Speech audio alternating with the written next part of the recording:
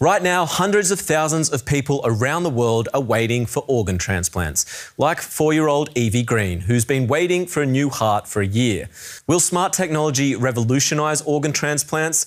And are 3D printed organs anywhere close to becoming the norm? Find out on Shift. A heart made from human cells using a 3D printer. Scientists in Tel Aviv already made this breakthrough back in 2019. The printed heart couldn't beat yet, but it was a sign that researchers were on the right path. The key here is printing using living cells, so-called bioprinting. 3D printing, also known as additive manufacturing, has been in use in industry for a number of years. It basically means building complex objects layer by layer. And a few years ago, this trend also made its way into the field of biomedicine. It enables us to print layers of living material, biological material, which have very complex material properties. We now have new possibilities in biomedicine and can hopefully print complex organ structures in the future using 3D bioprinting. So scientists can actually print organs using living cells. That's pretty incredible. In 2022, the first 3D printed ear was transplanted into a volunteer in the United States. But that was the last we heard.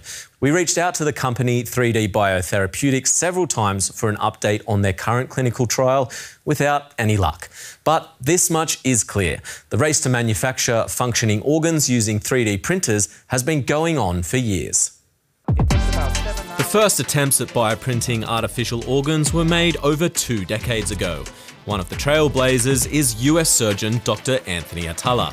In 2011, he 3D printed a kidney. First, the organ is measured using MRI scans. The data is then used to create a 3D model, which is then sent to the printer. The printer manufactures the model layer by layer, from living cells or, as shown here, from plastic. Researchers at Nottingham Trent University developed this liver using a 3D printer in 2021. It looks deceptively real, but it's actually made of synthetic material. It's supposed to help train doctors to recognise liver cancer. In 2022, 3D Systems and United Therapeutics presented a 3D printed lung structure. This synthetic creation should help regulate gas exchange the way healthy lungs do. Animal testing should offer insight into how it functions. It will probably still take some time before 3D printed organs will actually be able to replace traditional organ donations. But this technology is already proving to be very useful in medical research today, like this 3D printed robotic heart made from synthetic material. Researchers at the Massachusetts Institute of Technology in the United States have developed a robotic heart using a 3D printer.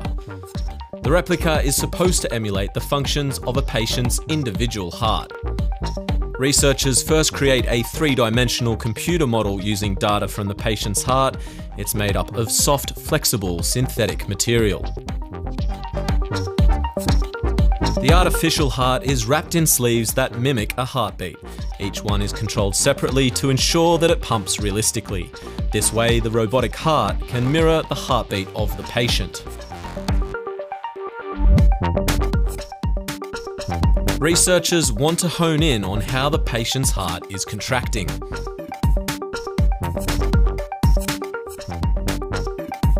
The robotic heart is not meant to be transplanted. Instead, it's supposed to help doctors better understand the heart conditions of individual patients and thereby pinpoint the best treatment.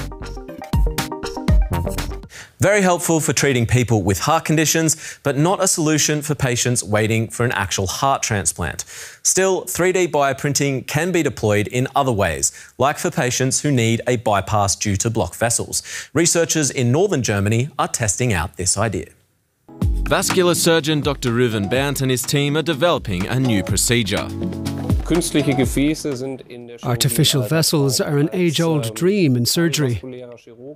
As a cardiovascular surgeon, you inevitably end up in a situation where you're caring for a patient but don't have any suitable material to use for a bypass. For example, for a heart bypass or a bypass in the leg. Researchers have been working for many decades now on creating bioartificial vessels in the lab. It would enable us to help perform a bypass in patients that don't have the necessary bodily material. The research team's idea: a printer simultaneously presses two liquids to create a flexible tube made of biomaterials that's roughly 30 centimeters long. One of these liquids is so-called bioink. It's a type of organic ink that's enriched with human vascular cells. Its basis is alginate, a material made from brown algae. One drawback to this alginate is that cells can't really bind well to it. That's why we add peptides, which are small pieces of proteins that can be found in the human body, like collagen. The cells can now bind to these peptides, and the peptides can also send signals to the cells so that they feel comfortable and can survive and reproduce. After an initial phase using standard 3D printers, the team is now switching to a robot arm with a specially developed printhead. One chamber in the printhead contains the bioink, while the other contains calcium chloride, which stabilizes the bypass graft. This may look relatively simple, but it actually requires fine-tuning a lot of different parameters in parallel. One challenge is that bioink does not have neotenic properties. In other words, it behaves differently from typical liquids and becomes more solid under pressure. This means we need to equip the printhead with resistors to ensure a uniform flow of the bioink. It's all incredibly delicate and precise work, so it's no surprise that the researchers have carried out countless test prints. One challenge: the entire structure needs to have a consistent thickness. If you take a look at this bypass, you can see how much it thins out on the sides. And on the other two sides, you can see that it's quite thick, so it won't hold up. The more symmetric the structure, the stronger the circular structure, the more stable it will ultimately be. The artificial bypass grafts are supposed to be as uniform as possible, so that they can function inside the patient for decades. After printing, the new structures must mature in a nutrient solution at 37 degrees for a few days.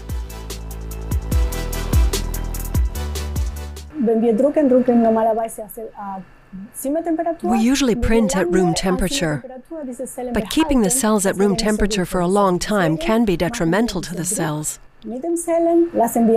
So we print using this substance, and then we place them inside the bioreactor where the culture is kept at 37 degrees.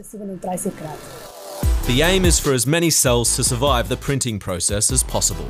If everything has gone smoothly, numerous green cells become visible under the microscope in the next lab test.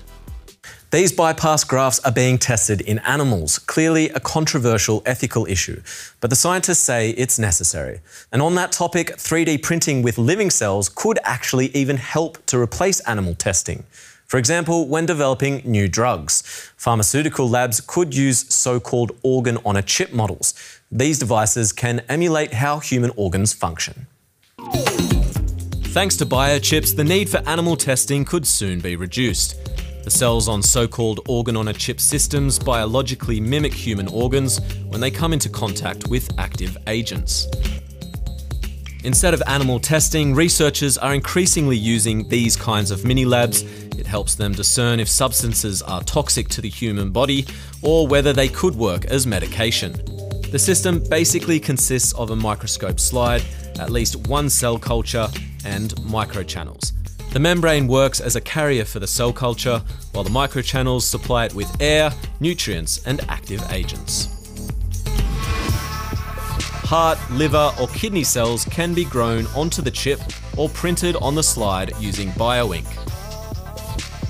Sensors allow the scientists to monitor the condition of the cells on the chip. Many laboratories have also started using cultures from multiple organs on the same chip, reducing the number of tests. Today, there are even chips with complex three-dimensional cell structures, which allows for more precise testing. 3D printing using living cells certainly looks very promising. Of course, it would be even better if we could print cells and organs exactly where they're needed, inside the human body. And scientists are already making big strides. Check it out. This is an experimental mini 3D bioprinter. The tool could directly print biomaterial onto organs, and one day it could be deployed inside the human body. We can directly deliver multiple layer biomaterial inside the living body. Because the current bioprinting technology, they have to make biomaterial outside the body. And then in order to deliver the material, they have to require open surgery. But open surgery, they require a lot of infection and blood loss. Similar to an endoscope, the soft and flexible robotic arm is inserted into the body, either through the mouth, anus, or a small skin incision. Using bioink, the device can print biomaterial onto organs and tissues, for example, to repair them after an injury. So this is a larger version of our 3D bioprinter. This is basically used to deliver biomaterials to the injured sites or after the surgery to facilitate the healing process. We have a camera located at the tip for the visualization, as we can see right here, and we have one channel at the tip for the delivery of the biomaterials. And at the back, we have the controllers to control the bending of the bioprinter. And it doesn't only print. It can also make incisions and spray water to clean the wounds after an operation. In the future, this medical tool could be used for different types of surgeries, including the removal of cancerous tumours. Basically, this device can utilize all-in-one surgical device that can perform the endoscopic surgical procedure, and therefore we can remove a certain type of cancer tumor inside the body, like the gastric or the colon cancers. There is so much groundbreaking research going on right now, but what people who are waiting for an organ transplant need the most is more organ donors. Would you donate your organs, or do you see 3D printed organs as the way of the future? Let us know, and see you next time.